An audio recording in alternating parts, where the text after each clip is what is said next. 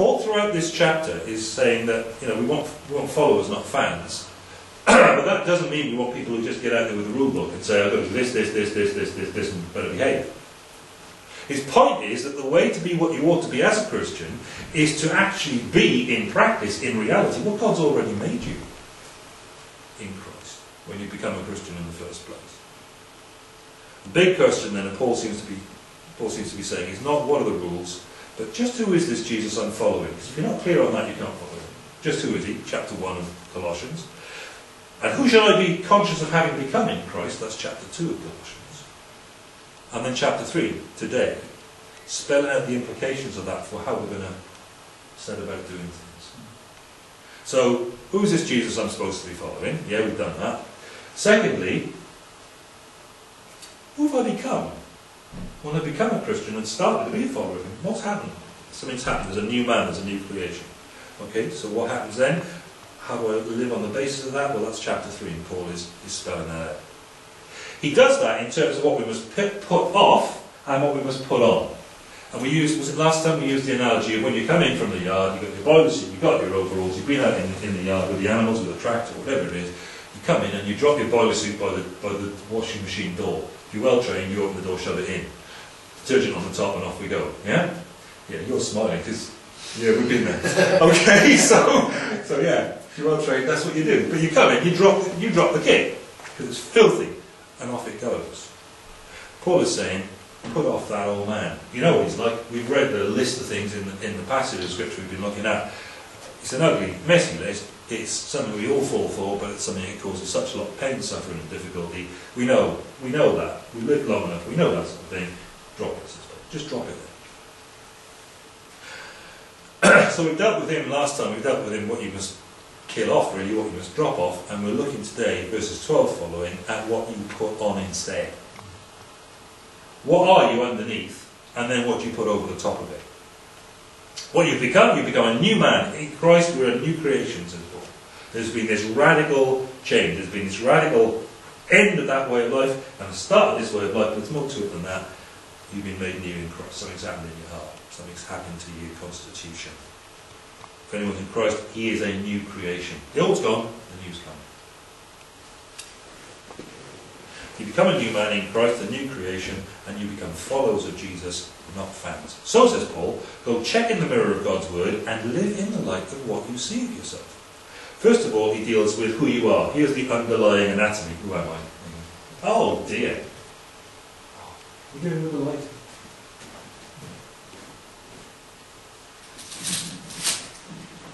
Not better, is it? Ah, how disappointing. You wouldn't believe how long it took drawing that little figure in PowerPoint. Well, okay. You can see what's there.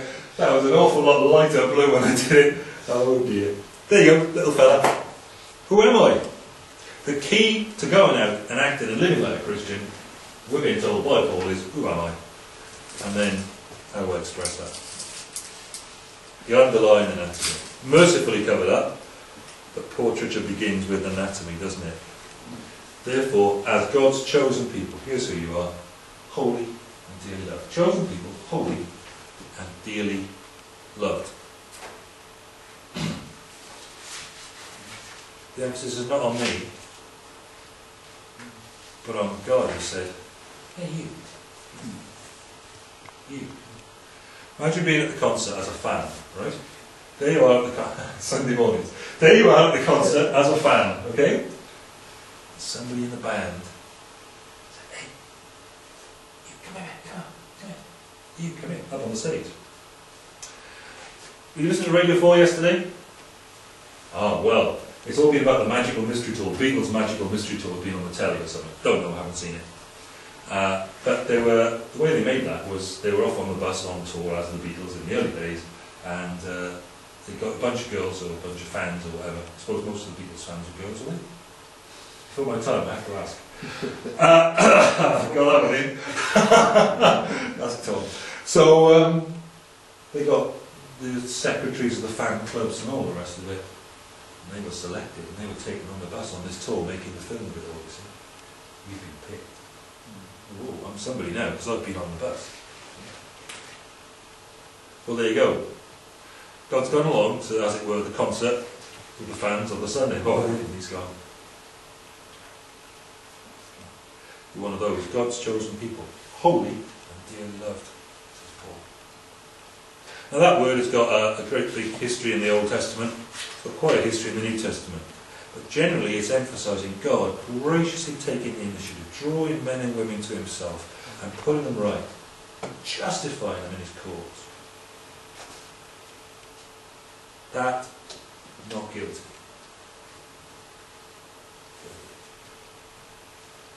Chosen. God's chosen people, holy. Here's a good one. Wouldn't that be nice?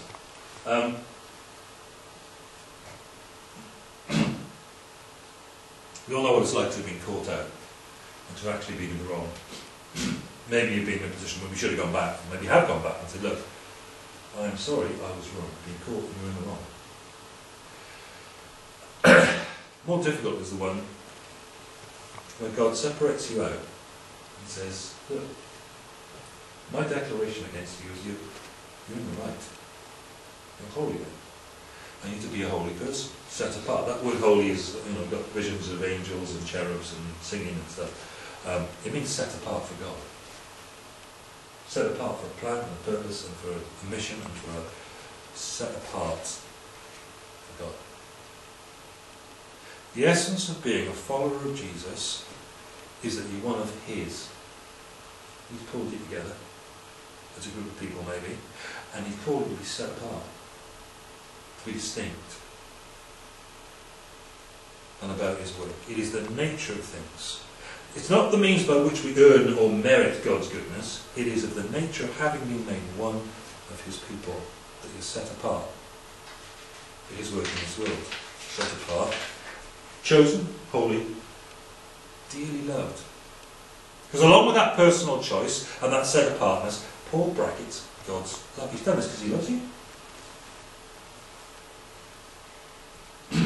Very easy, perhaps when things are not going great in life, it's very easy to get into the mentality that this isn't fair. But sometimes it isn't fair. Maybe it's not fair at all. And it's very easy then to get into the pattern of thinking, God doesn't like me much at all. Dearly loves us, Paul. If you're a Christian believer and he's made you this, then you are worth something. You're worth something to him, and you're powerfully treasured by him. You're dearly loved by him. And you can see that from the way Paul talks when he's having a hard time of it, when he's banged up in jail, when he's unjustly whatever. Singing, praising God at the late night, and meeting God in the prison cell, whatever it happens to be. So there's the underlying figure. This is who you are, and you need to work that out, says Paul. This is who you are underneath. You're God's chosen people, you're holy, and you're dearly loved. That's the underlying figure. We're going to turn from the underlying figure to the way this underlying nature gets displayed in the world, because there's clothing to put on it. Isn't that a great thing? Clothe yourselves, says Paul, with compassion, kindness, humility, gentleness, and patience. And I know we're all thinking, ouch, because we haven't always been. But the Christian should no more go out into the world making a big display of his personal privilege, that underlying stuff, chosen, holy, loved by God, should no more go out making a big display of, look at me, I'm special for this, than he should walk down the road in his underpants. You've got to clothe those things. Clothe those privileges by behaving like this.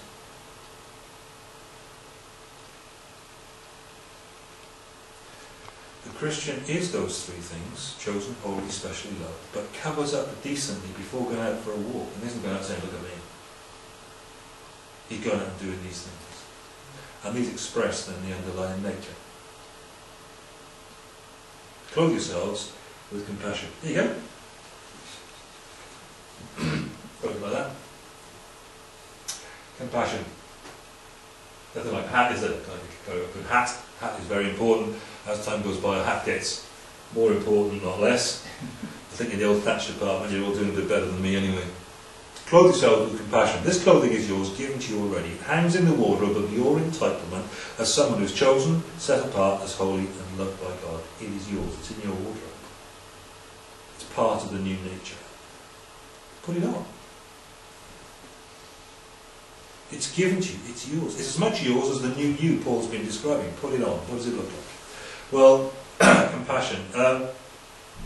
See, we've got this word compassion, and Paul is working with another language, and the language he's got for this is quite basic language. There are two words that go together. Splankna oiktermu, and splankna is your guts. You know when something is absolutely gut-wrenching,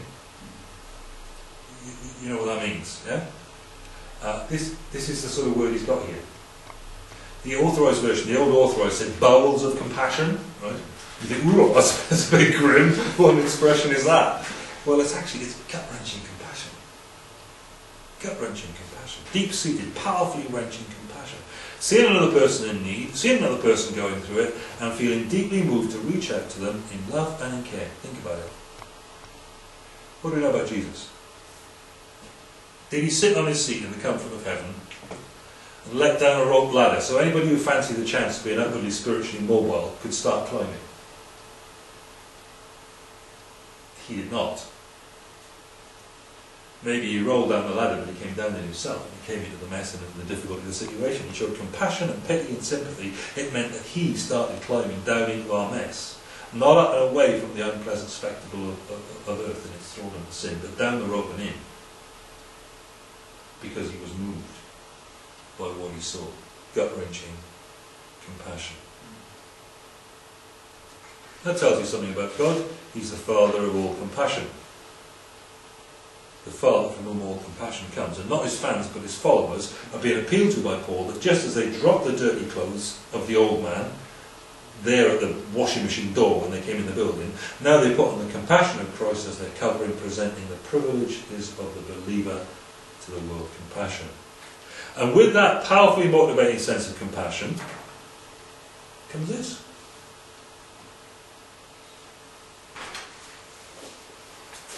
Kindness. Sorry, a bit small. I can't see the small. No, I thought I wasn't going to bother with that. Don't need it. Move on. Scrap that bit. It's too small. Kindness. Put on kindness. That's your call. It's up to you. But there's the implication of it. Look, he's shown such compassion for you. He's shown such kindness. Stay it on. It represents the new man that you become as a Christian. Be kind. We don't use sermons about being kind much, do we? Oh, if we do, they're the sort of a bit aniseed, then you just kindness. It's an important thing, you know. If God has come into this world to show us kindness, and love expressed in kindness, then if his people are unkind, that's just a complete, not even a miscommunication, it's a communication of the wrong thing, the wrong truth. Put on kindness, he says. What's the matter with that? It's a big theme in the Psalms. In Jeremiah it's particularly amazing because God shows such kindness in spite of the sins of his people. Kindness, it's one of the fruits of the Spirit in Galatians 5. The fruit of the Spirit is love, joy, peace, patience, kindness. Some good old-fashioned kindness. Clothes compassion, kindness, humility. There's a good one. Humility. You see it in passages like Philippians 2. It's stated that Jesus humbled himself even to death on the cross. And as a consequence of that, God has highly exalted him. Humility. Following him, if you're following him, that's precisely where we're going. Probably so with humility, because above all else, that's what he's done. He's taken him being God, stuck in heaven, he's come out of heaven and put upon himself the form of a servant. That's humble. Compassion, kindness, humility, gentleness, protest, gentleness. Meekness in the old translations. What's meekness? Do you remember an advert for cigarettes a long time ago? Meek but not mild. Do you remember that? Do you remember that? Showing range. I show my age. It happens all the time. You've got to look at me. Well, meek but not mild. What's meekness? Meekness isn't weakness, is it? Meekness is, weakness is the score when strength is lacking. Meekness is strength that's restrained. It's disciplined and it's restrained. Meekness is strength restrained. Caleb and I were drenching sheep yesterday. They don't like having their medicine. but they need it. They've got, they pick up fluid and worms, and they've got to be done. And we just ran them into a loose pen instead of just, jamming it all in and grabbing them. We just ran them into a loose pen and just go to each one firmly under the chin, without violence, without any sort of heaving and sweating. Shoot a good dose of fluid and worm down each neck. Push. There you go. You're done. And it could have been much harder work if we'd been shouting and grabbing and levering. But it takes strength to be gentle with them. You've got to be strong to be able to be gentle with them like that. That's protest. Strength restrained. And Zechariah 9:9, that's the title that's given to the Messiah, to Jesus, as an honour.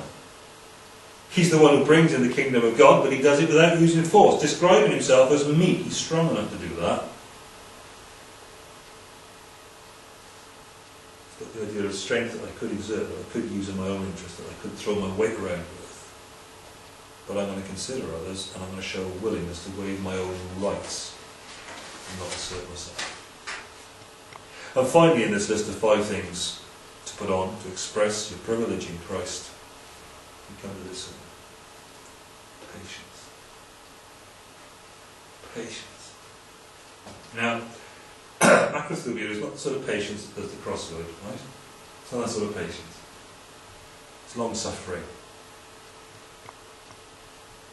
It's the long-suffering that endures wrong and puts up with all sorts of exasperating conduct from others, rather than fly into a rage or setting your heart on vengeance. How many times has it been possible to get this one wrong this week? If you want to display, you should display your privileges in Christ, in election, in sanctification, being particularly loved by God, then this is where you go. You put on these 5 attitudes. You learn from the Saviour, you're following. You're not a fan, you're a follower. And you pick up these characteristics of him and you put them on. You put off the old guy, and we know what he's like, and you put on this new man that's being renewed in the image of its creator, it said at the end of last week. This is what he's like. These are the clothes we now put on. They're the things that are ours by virtue of what's been done for us in Christ. What a gap, what a huge gap between a fan and a follower. Because of what's been done then for the follower of Jesus, these are things that such followers must put off, things of the flesh, like dirty overalls by the washing machine door. But what's been done for us in Christ, there are fresh clothes to put on again too. And they're all things that come to us because we're following Christ, as Christ is all of these things. Now that means, briefly then, this is how you do it. That's what you put on, and this is how it shows. This is what you do, because you put that new man on. You bear with each other. Interestingly, that verb has got a linear connotation. It's a word with a linear connotation. This goes on. And also it's in the present tense. So this is an ongoing activity. Right? We go on bearing with each other. It's got to be enduring, and of course it's a reciprocal word. It's both ends of both ways. And if they're irritating to you, of course, it's very likely that you're irritating to them. We've perhaps lived in close contact with people, and perhaps over close contact for comfort.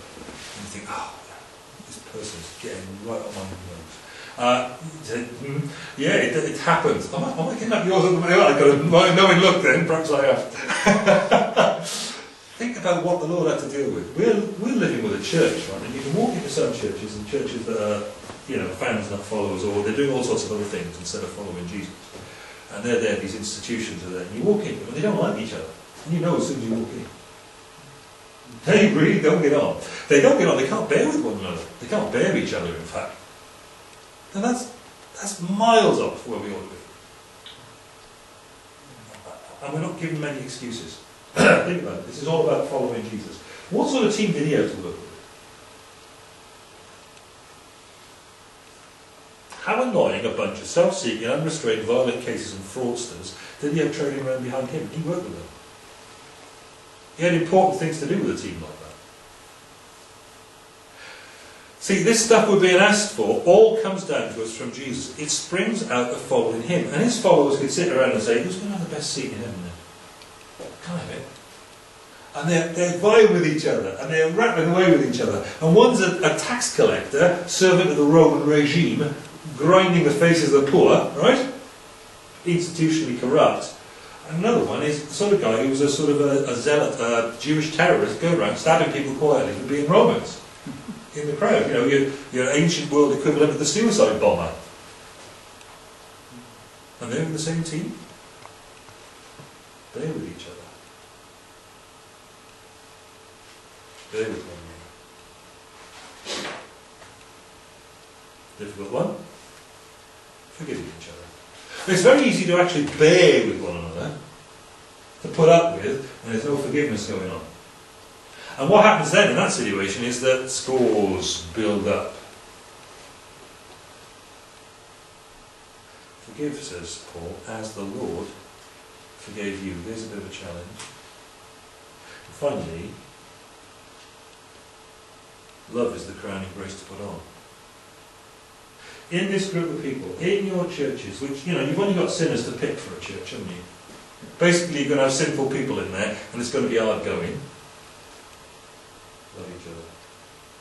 All these other things are a bit sort of negative. Don't rise to the bait, blah, blah, blah, blah, blah. But forgiving and loving, that's something you've got to go out there and do. Love is the crowning grace to put on, holding all of it together in perfect unity. And again, it's the object of that verb at the beginning, put on. Put this on. Put on love. Loving as God in Christ has loved you. It's the perfect bond that holds the rest together in unity. So here we go. We've got a problem with churches that are full of fans, not followers of Jesus. They're along for the gig, they're along for the, you know, the buzz of it all, but that's as far as it goes. And Paul is saying, key to all the situation is, your old identity was like this, we've looked at it, we've described it, put it off. Your new identity, it springs out of who you are, just go with this. This is who you are now, as a follower of Jesus Christ. And it all comes to you by the grace and by the mercy of God, who's forgiven you, born with you, forgiven you, and loves you in the way you're now to go and mirror. Simply reflect. This is not some great big moral crusade, not some great big moral endeavour. Go and do this, here are the rules, do these and you'll be alright.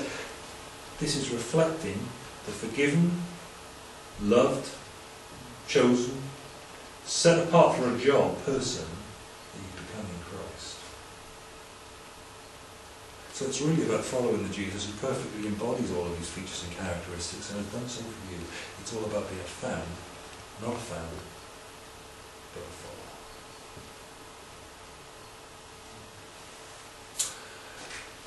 I'll tell you what, guys, we'll sing once more and then we'll